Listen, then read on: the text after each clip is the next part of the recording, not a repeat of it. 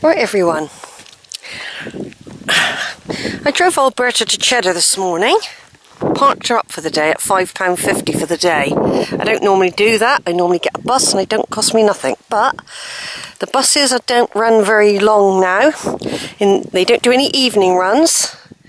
The last bus is about 6 o'clock from Cheddar, and I hate having to rush. I sometimes have to really walk fast back to get back, so you miss a lot.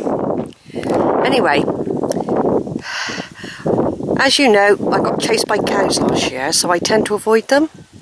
But today I had to do an hour-and-a-half diversion to get where I am now, because there was a massive... I walked right into them, and unbeware there was a big, huge bull. A big black bull was there, as I noticed once I backed off. I nearly walked right into them, round a corner. So I managed to escape that, and then I noticed there were hundreds of them. I wasn't expecting them. I've walked that way loads of times. Anyway, in the end, rather than walk through them or risk it, because some of the cows were jumping around, they were acting like they're mad. But so I basically I had to do like a big loop, probably an hour and a half on my time. They put the price of the parking as well, so I had to go and look for a shop to give me change of a £5. Anyway, I've done a bit of this walk before. I've been over, obviously there's Rowberrow Warren, they call it. It's a mining pile really from the past. It's full of lead around here. It's not really the sort of place you want to camp. Anyway, I came down last year, but I ran out of video and film. By the time I got to the top of that hill, I managed to take one picture down that valley, and then I ran out. So I said I must come back. So I've been down that way before and across by the quarry and back to Winscombe that way as well. So I've done quite a bit. Today I came that way past close to Longwood, not in Longwood, and back round through the long sheep field.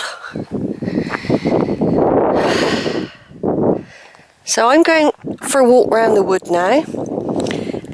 I might go to the Rowberrow Fort, but I'm going to end up right over there. Eventually, several hours' time, I shall end up right over there where those aerial masts are.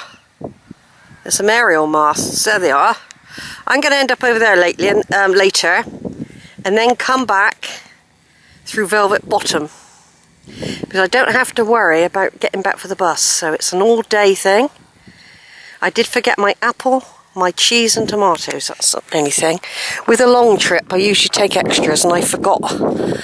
So I've only got, I've ate the banana, I've ate a fruit bar, I've got oranges, another fruit bar and a packet of Cheez-Its and a cake. It's enough to keep me going. And I'm restricting my water, so I've got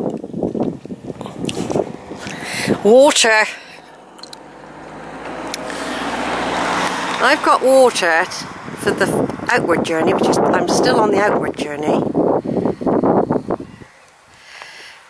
Right, I've still got water for the outward journey.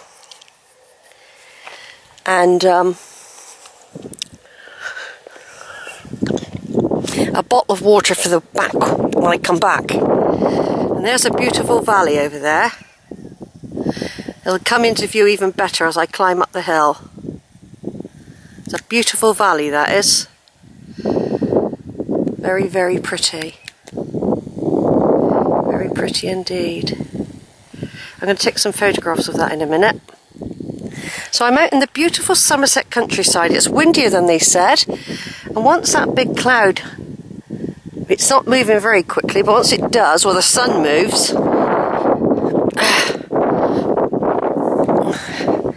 there will be a chance for me to get a bit of sun again. People come and park down here, so then go up. This is the Mendips.